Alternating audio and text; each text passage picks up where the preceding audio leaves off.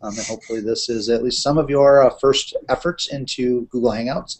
The second reason we use Google Hangouts is because they incorporate both social networking and collaboration tools. And we know that most of us are just too busy with the day-to-day routine to kind of play with new technology or at least spend dedicated time with it. So this is an opportunity to kind of kill two birds with one stone, learn some good information, and learn how to use some of these online collaboration tools.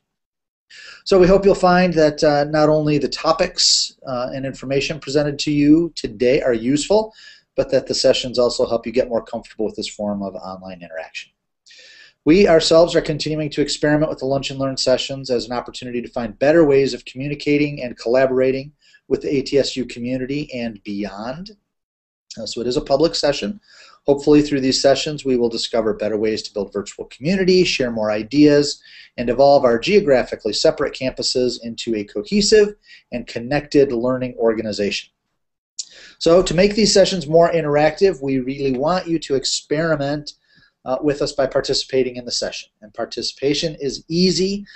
For those of you who've been here before, remember you can add your comments to the chat room.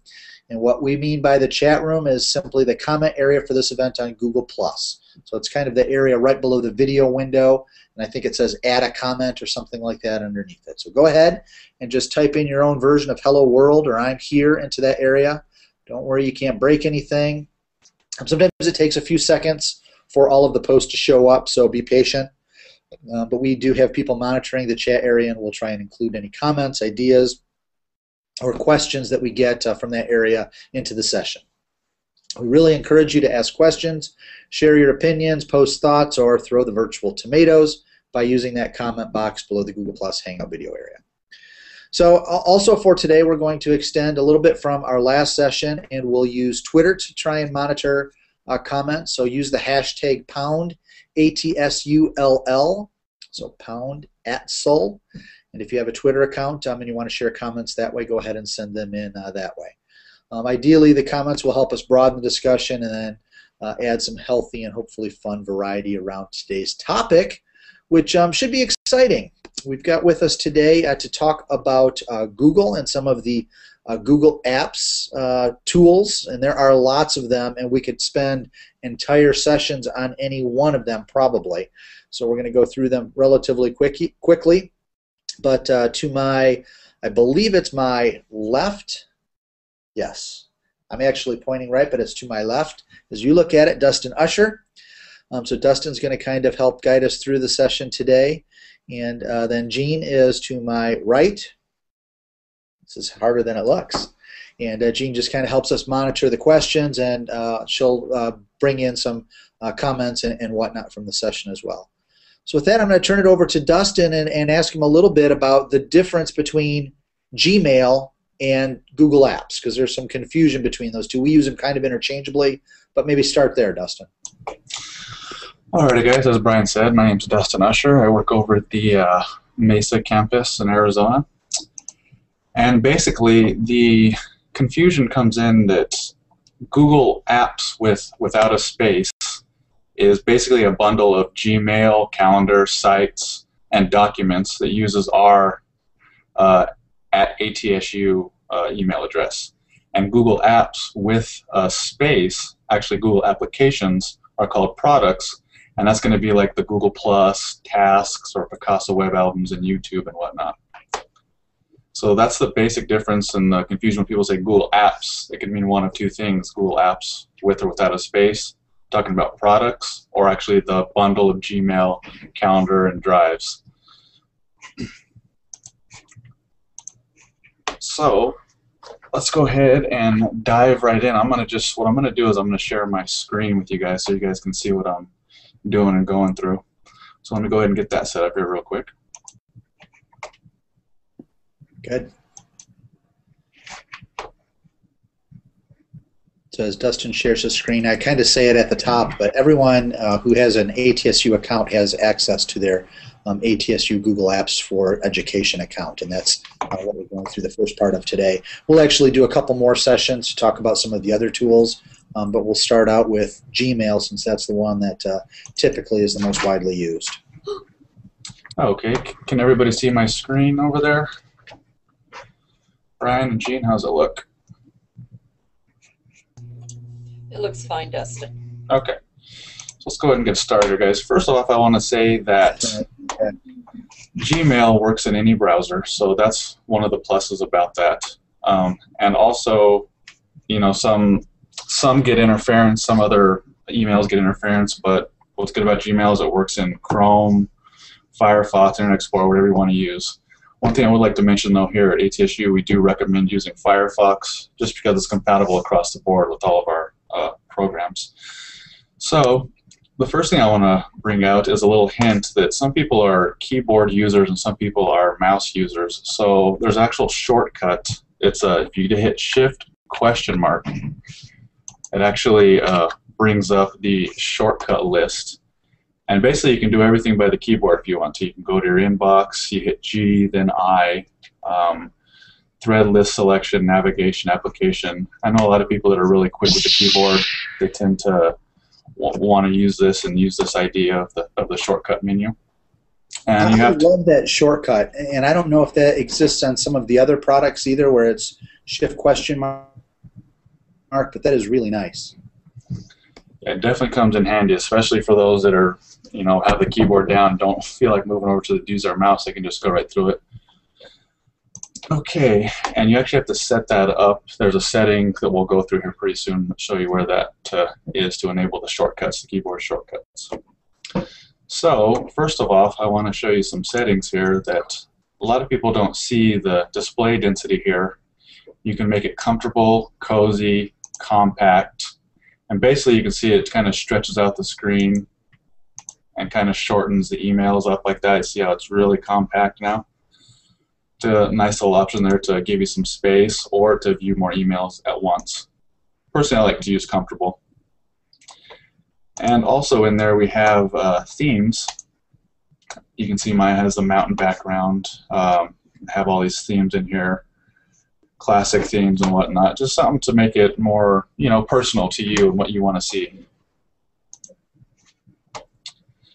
Alrighty, let's go start getting into the meat over here in the settings.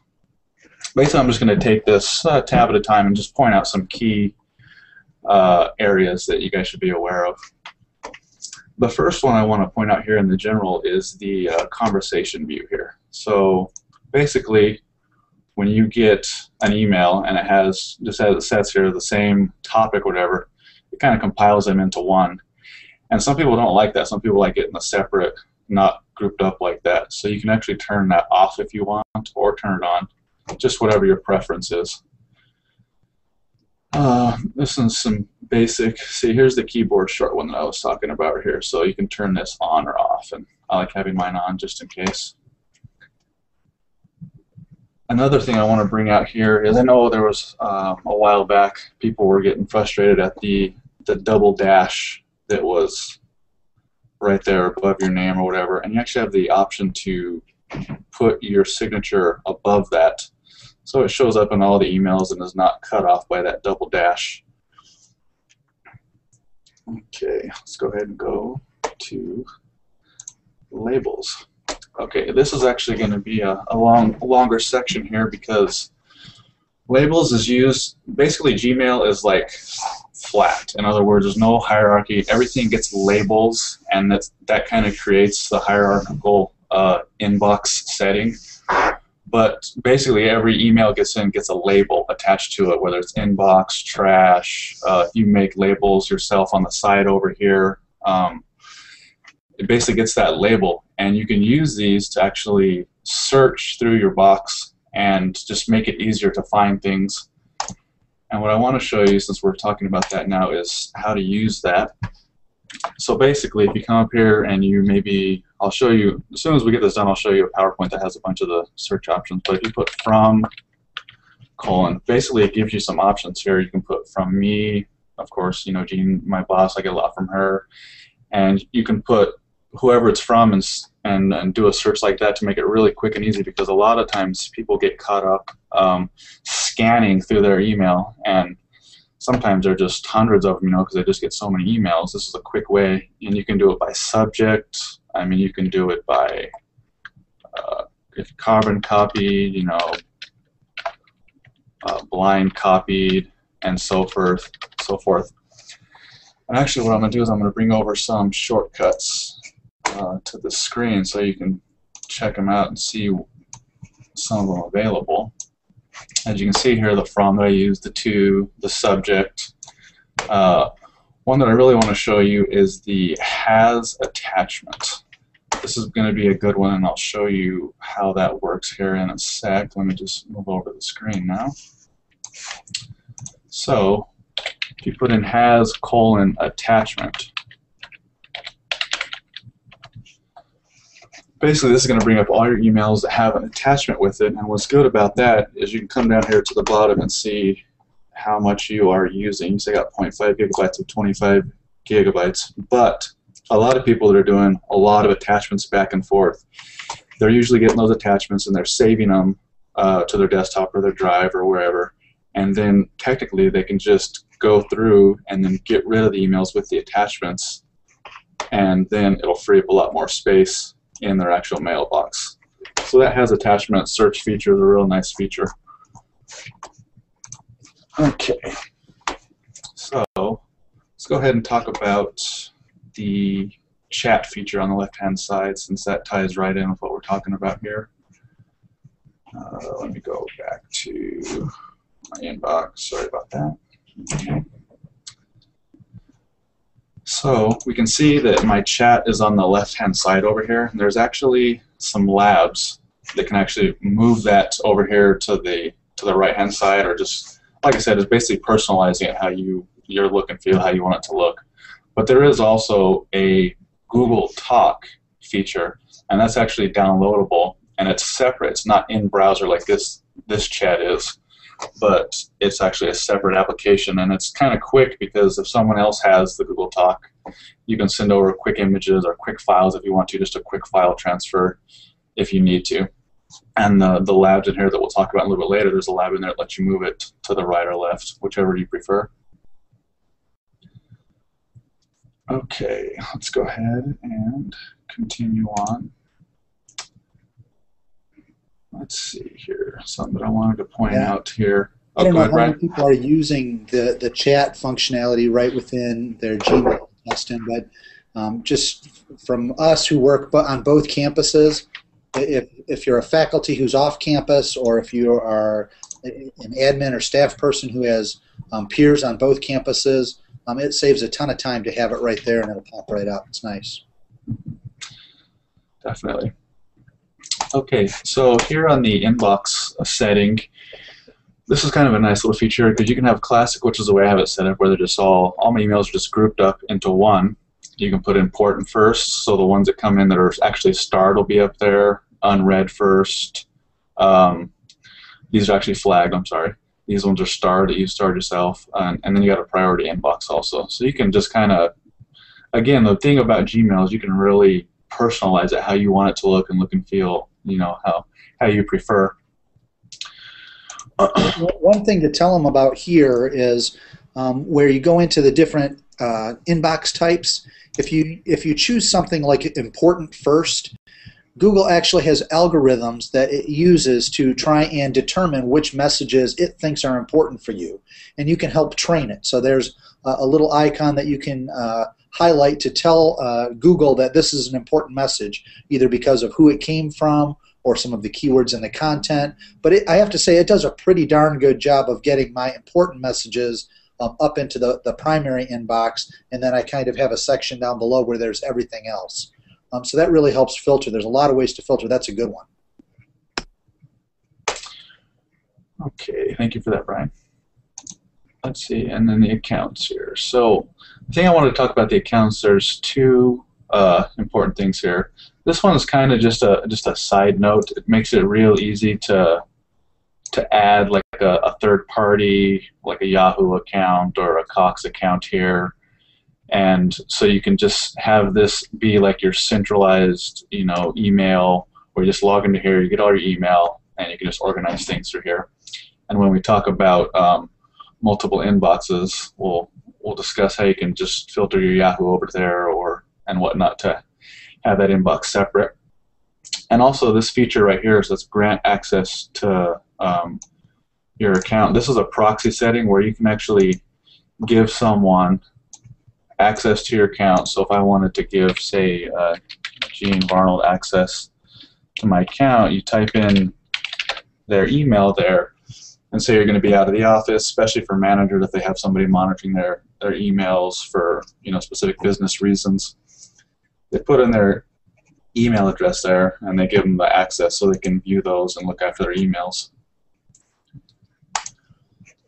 Okay, the filters kind of goes along with the labeling. As I said, everything has a label, and you can actually have more than one label on an email that comes over if you want to. But this filter is nice because a lot of folks, sometimes are getting messages getting through they don't really want to. I know this may sound kind of silly, but I have seen this before and dealt with this, that some people, they're getting emails from maybe, say, some Viagra, product or whatever that they're just getting signed up for something a while back or whatever. But this, you can put the subject matter in there that you don't want, and you can create the filter. And then you can actually say what you want to do, delete it, or any of these options. You can skip the inbox for that one. You probably want to delete, or anything you feel you're getting spammed by with anybody, you can delete it. And other things, you can, if you're getting other important emails, you can also set up a good filter where you can assign it to a label. And you always want to go in there and check that label that you have set up, that you have the filter set up to. Okay, let's get back over to the settings.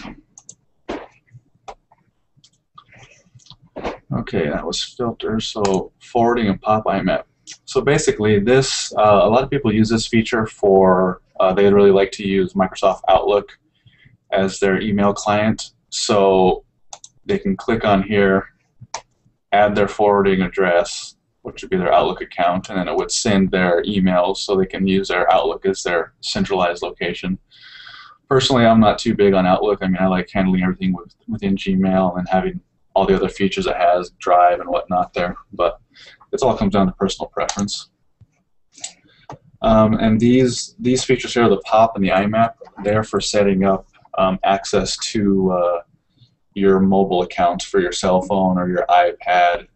You have to make sure that these are enabled, and then you click down here on the configuration instructions, and it gives you whatever mail you have, and it actually walks you through these, and it actually gives you a little bit of explanation of what they are, and it basically they're really nice steps on how to set it up so you can get all your email on your mobile device.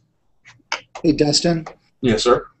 It looks like from the chat that your resolution is pretty small for most people. Can you just pump up your resolution? I don't know if you can do it right with the browser. I know in Chrome it's just Control Plus, and then you can try and swing a little bit more. Let's see what we got here. I know it'll make it a little tougher for you, but it might help for other people to be able to see it. Yeah. How's that, guys? Is that better? I think that'll be a little bit better for people. We'll try it and see. Thanks much. Okay. Okay, so let's see here. So the IMAP, yes. So that's for your mobile devices set up, and we provide instructions here too through the Gmail site. Sometimes a little bit different, but if you do have any issues, I mean, you can definitely call us and we get that set up there for you. Chat, that's what we were kind of going through, but here's some nice features for setting up your chat and making sure you have the right device set up, and you can use the menus and the microphone and the speakers to get those all set up. Okay. One thing I wanted to touch on was this web clips here. This is basically, this shows up at the top up here, and I'll show you how I have, and you can actually filter those out to what you want, but you can see at the top up here where it has, this is basically where your web clips pop up, so you can click on something interesting, and you can actually set that up for what information you want to bring up there. Like CNN getting a news clip or something from there, it'll pop up there.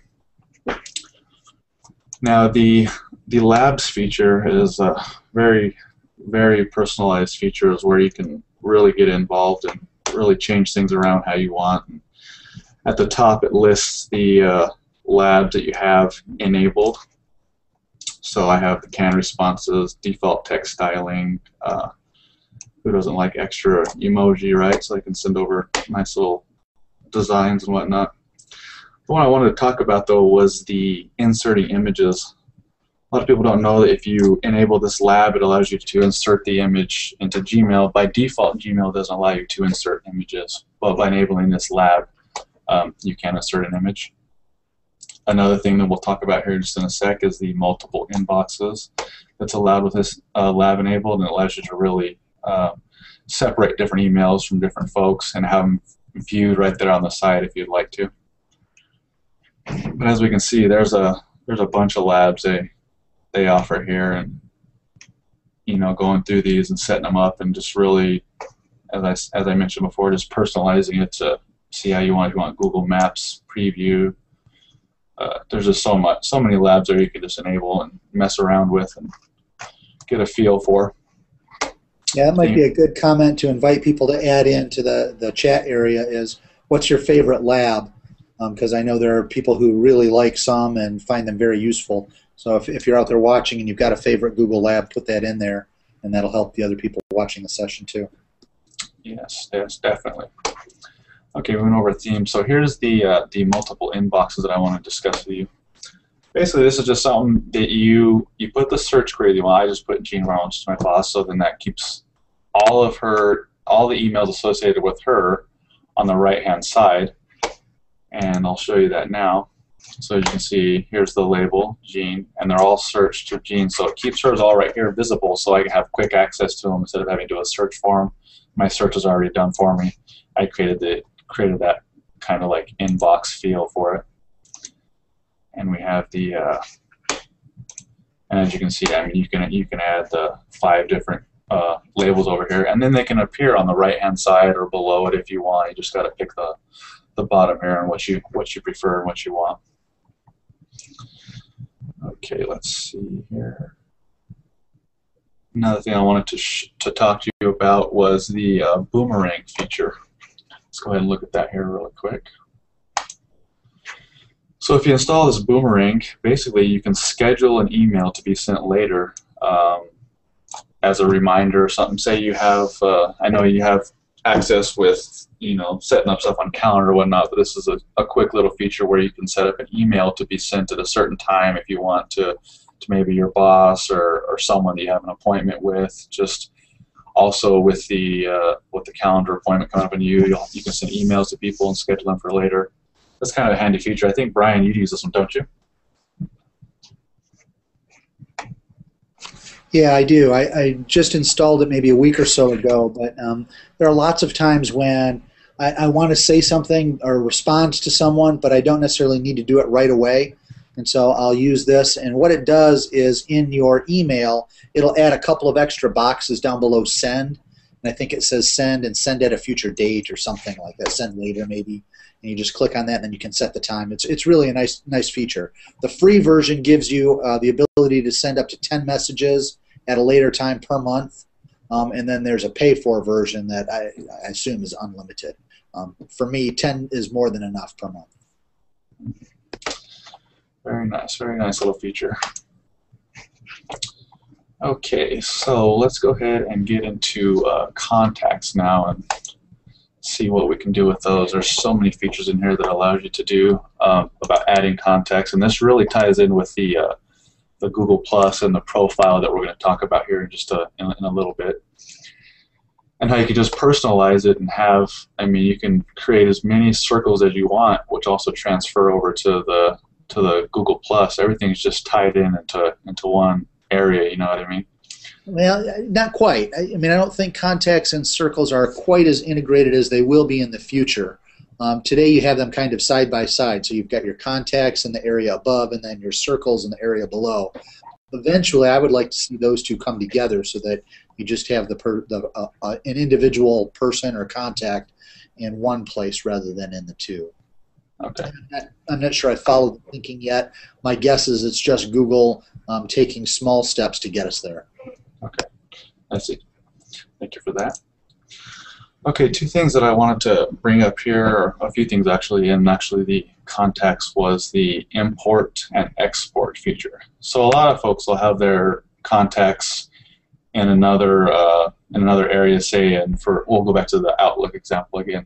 They'll have a bunch of contacts in there they want to bring over, and they can actually import those into their Gmail here, and then they'll have all their contacts they had over there, or they can export these into another program as well, which makes it really handy so you have all your contacts the same around the board.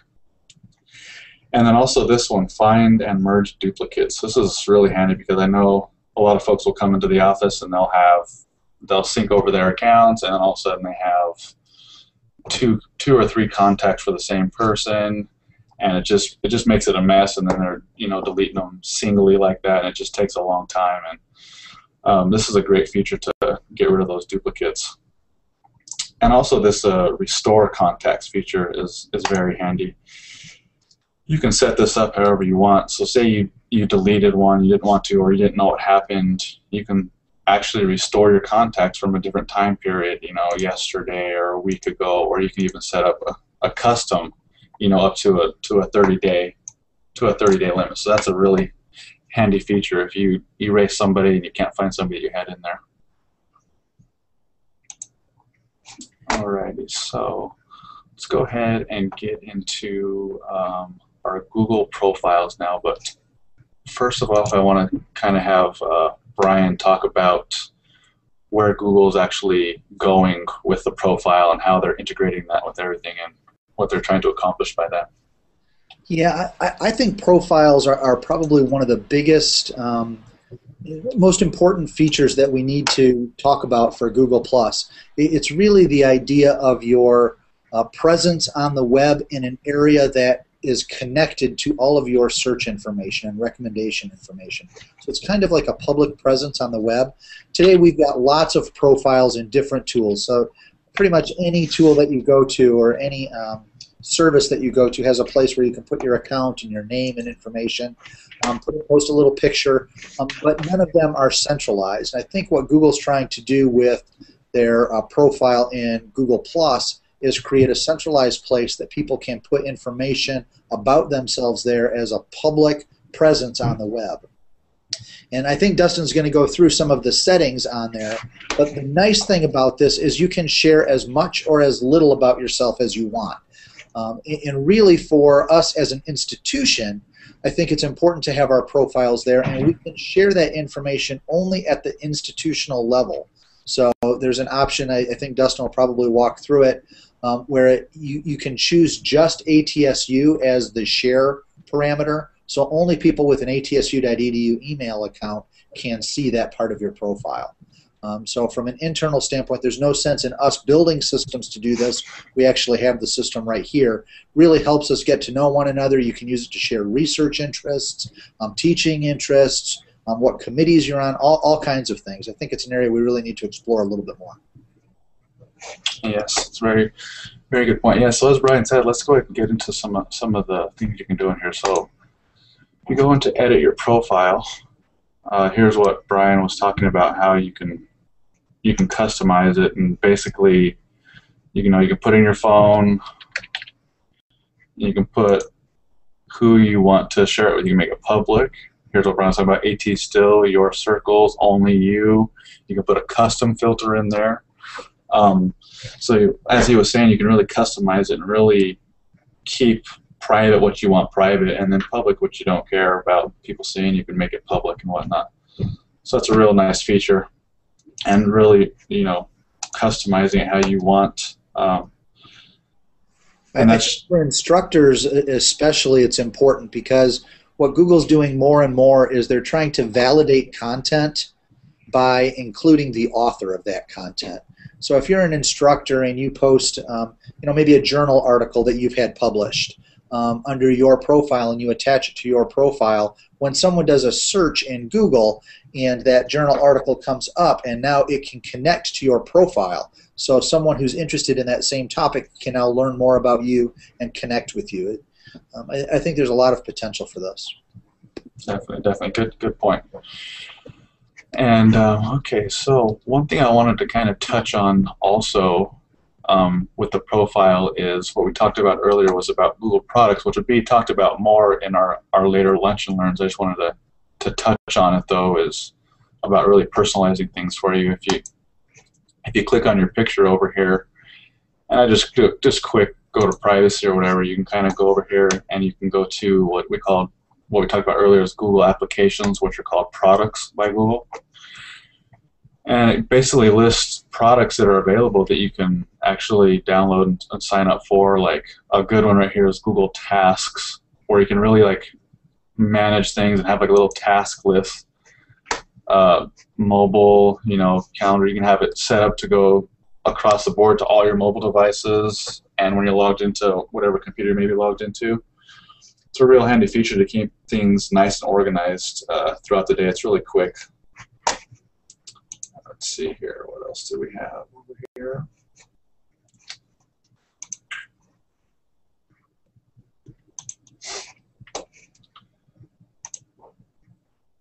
And another big one that people also sign up for is the YouTube one, where they can actually, what we're doing right now, or this is going to be stored on our YouTube access point through our Gmail here, where we store all of our Lunch and Learn videos. Google Sites people use a lot. This is really handy because you can set up design your website and whatnot.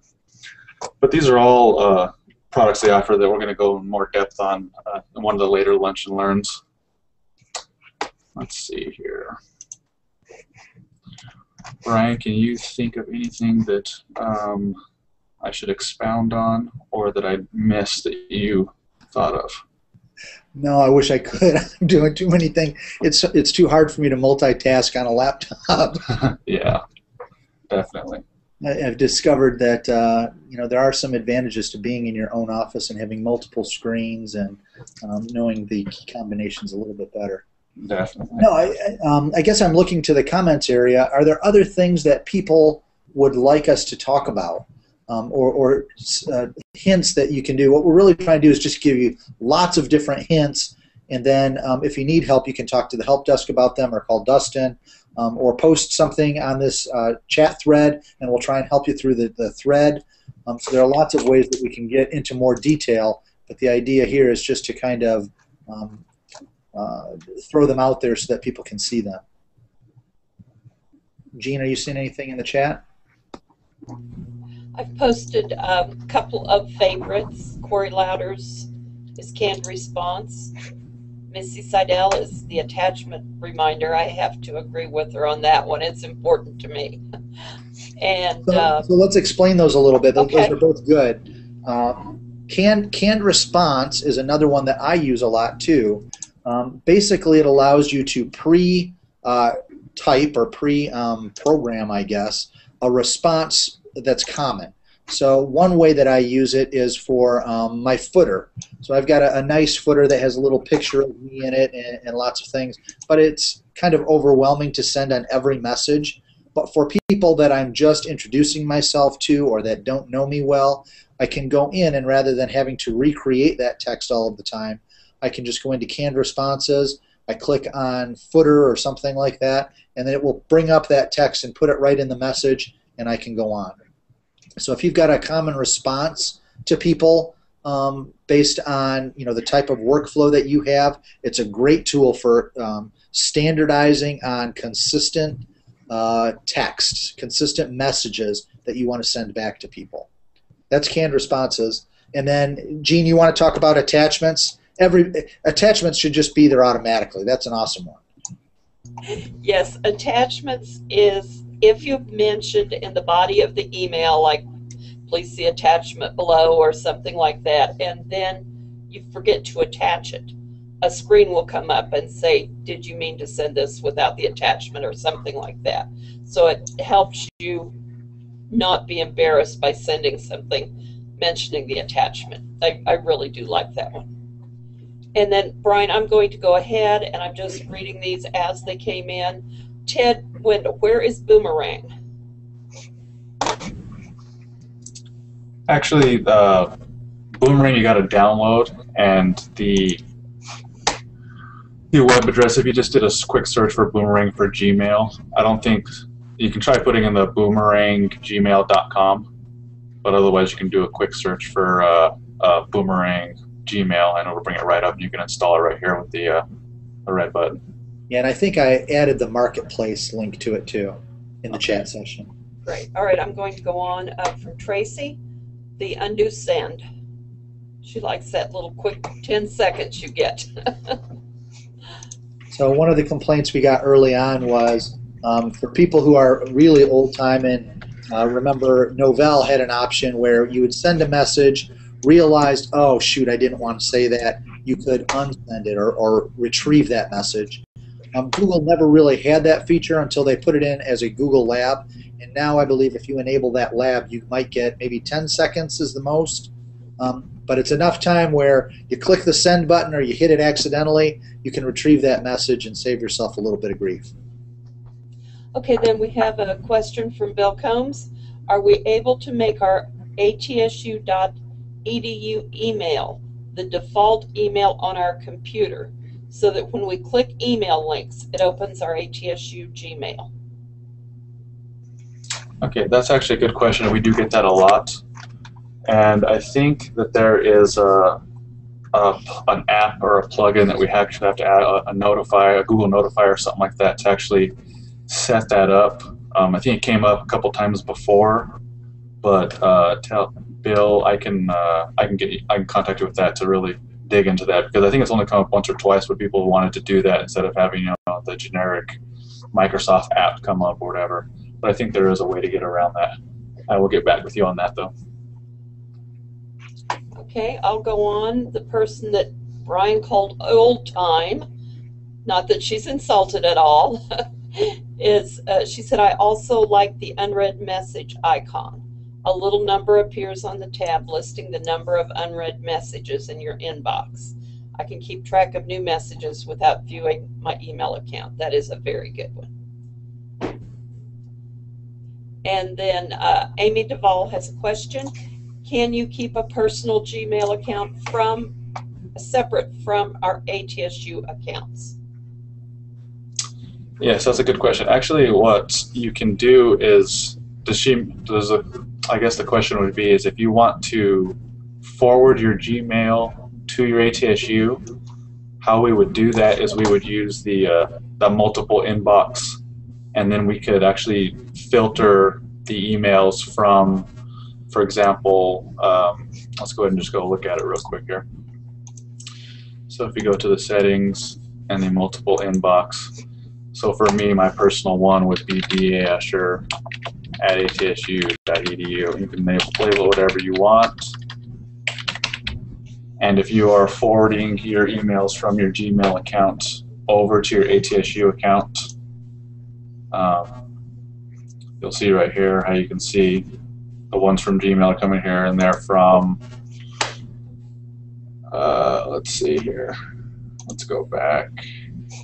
Well, these are the emails from my DA Usher personal account here. So you can keep them separate if you want to. You just got to put the little label in there and use that inbox, the multiple inbox lab, and you can keep those separated that way.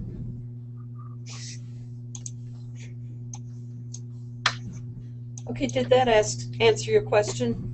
Yeah, Amy, there's actually a lot of ways that we can do that. So you can set up multiple accounts.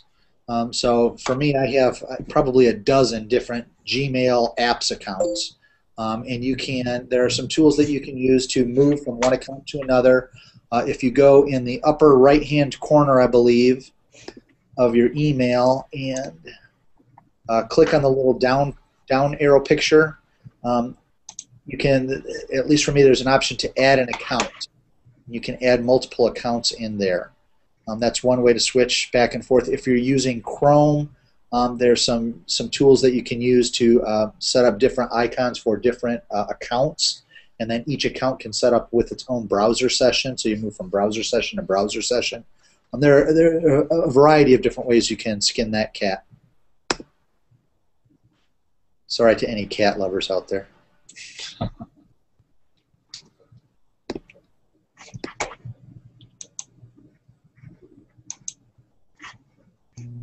That looks like the end of the questions. All right, good. All right, then let's keep the chat session alive. I think Dean Mogg put in a nice link. We've started a playlist so that people can get back to any of the old lunch and learns. That's in the thread as well, so you can go to that for any of the recorded versions of previous sessions.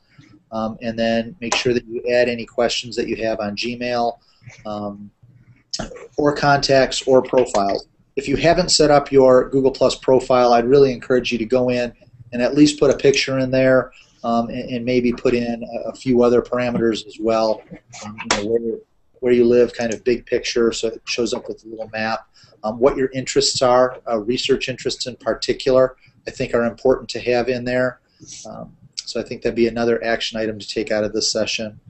And then circles. Circles are very powerful tools for filtering information on particular topics. So if you go in and you can use your Google Plus account to do a search on any topic that you're interested in, it will bring back comments from different people about that same topic. And you can use circles then to add those people to a circle with that topic name, and then you can filter all of those comments. It's a great way to track for things like educational technology, swimming, a variety of different topics that you're interested in. I would like to add that the help desk is there, or here rather, to help you with any of these tasks. So feel free to call us and we can help you with anything that we've discussed, or let you know if you can do anything that you dream up that you'd like to do. All right, I think with that then we'll call this session a wrap. We have another session in 2 weeks, which I believe is on the help desk and kind of reintroducing the help desk to people. So I think that'll be a good session, and then I think we're back after that with session 2 of Google Apps. Sorry, Dustin, I know when we did the rehearsal that we thought that we were going to have too much content, and I think what typically happens is we get excited and we start talking faster, and we go through stuff a little bit faster than we do in the rehearsal. So we'll work on that. If people have things that they wanted to see that they didn't, please let us know, and we'll tack on some additional sessions in the future for specific needs. All right, great. Thanks, guys. Thanks a bunch, Dustin. Appreciate it. Yeah, no problem. Thank you.